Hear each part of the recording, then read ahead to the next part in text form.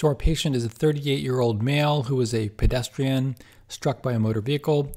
He sustained a right Gastillo type 2 open tibia shaft fracture, also had multiple facial fractures, closed head injury.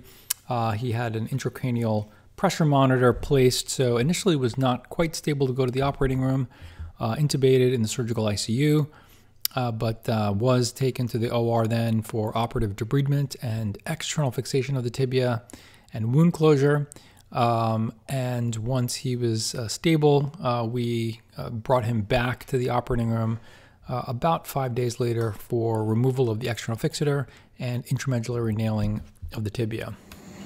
So here's our setup. We have a radiolucent extension on the table, so there's no metal railing underneath the entirety of the table from the knee down to the ankle. You can see that we have this sort of black foam ramp that we use that keeps the leg elevated so that when we get our images, especially the lateral images, it's completely clear of the other limb, as you can see.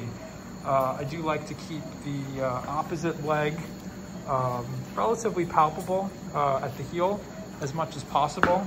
And you can see we've got the leg secured with tape and a blanket, and we'll go ahead and shave and scrub and go through the approach. So we'll mark out our incision over the distal quadriceps tendon in the suprapatellar region. We then pre-inject with local anesthetic with epinephrine. Then we dissect down, and usually I'll use a 10 blade to make a midline split in the quadriceps tendon. Let's get a couple fills. All right, so here we have our split in the quadriceps tendon, and after doing this, you should be able to access deep to the patella and basically through the patellofemoral joint. Now I'm feeling a little bit of slight resistance here. Can I see it like that?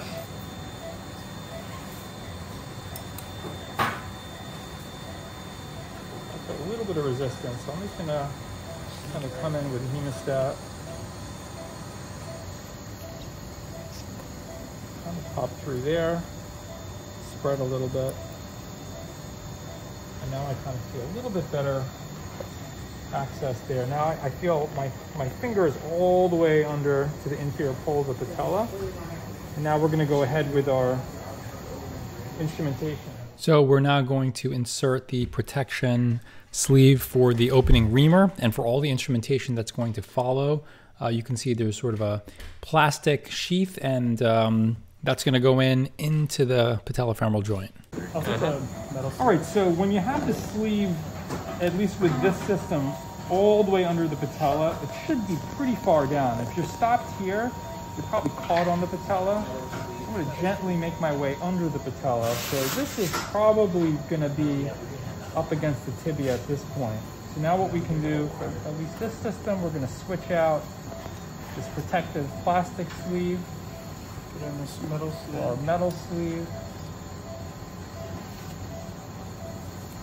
There you go. Take that. All right, and we've got the x-ray coming from the opposite side here. Pretty good starting position. Now, a lot of times, to avoid going too anterior, you may have to lift your hand up slightly like this to the guide pin sleeve. So we can get the pin through the sleeve. And before you send it, we're going to check again here. Okay, and make sure you lift your hand up. So we have our protection sleeve in. Now we're inserting our guide pin through the protection sleeve. We're going to get an AP view, and I want this just on the medial side of the lateral tibia spine, as you can see here, directed down to the center of the intramedullary canal. The first pin I placed is actually that anterior pin on the lateral view, so I thought it was a little bit too anterior. Now this particular system allows you to place a second pin in parallel fashion, so I actually went directly posterior with that second pin. Then I removed the first pin, and then what I'm going to do is make sure that sleeve is all the way down against the tibia to protect the patellofemoral joint before we start reaming. So now we insert our opening reamer, remove that, and then that's followed by insertion of the long ball-tipped guide rod. I like to make a small bend at the end of the rod, as you can see I'm doing here, before we put that in. So we now insert our ball-tipped guide rod going through our long protection sleeve into our opening portal, and then down across the fracture site. We're going to do a closed reduction of the fracture and use C-arm imaging to help guide this across the fracture, as well as palpation and manipulation by feel. And then we're going to get the guide wire into the distal segment, central as possible, as shown. Once the guide wire is down, we now use our measuring tool to determine the predicted length of the nail that we will choose. This is done by inserting the radiographic ruler over the guide wire. We get a lateral x-ray and confirm that the ruler is down at the edge of the portal, and then we take a measurement. We'll then do our flexible reaming, starting at 8.5 millimeter end cutting reamer and going up in 1 millimeter increments until we hit the diaphyseal fit with that chatter sound, at which point we'll go up in 0.5 millimeter increments, usually to 1 or maybe 1.5 millimeters over that size. So if we hit diaphyseal fit chatter, let's say at 10, I'll ream up to 11 or 11.5 and then put a 10 millimeter nail with the corresponding length that we already measured with the ruler before. Before you actually put the nail in, once you're done reaming with this system, you have to be sure to remove that metal sleeve and not try to put the nail through it. So now we're going to insert the intramedullary nail attached to the insertion handle, which is going to go through the outer sort of rubber portion of the protection sleeve. We've removed that metal part already, and then the nail is going to go in as usual. So as the nail is going in, you want to make sure that your rotation of the fracture is appropriate, and you can see he's looking at that right now. And you also want to make sure that the nail itself is rotated properly with respect to the tibia, because yes, you can still have a good reduction with the nail potentially a little bit rotated, but what's going to happen is your interlocking screws are now going to go through a trajectory that may not be safe, let's say from a neurovascular standpoint, depending on where you're placing those screws.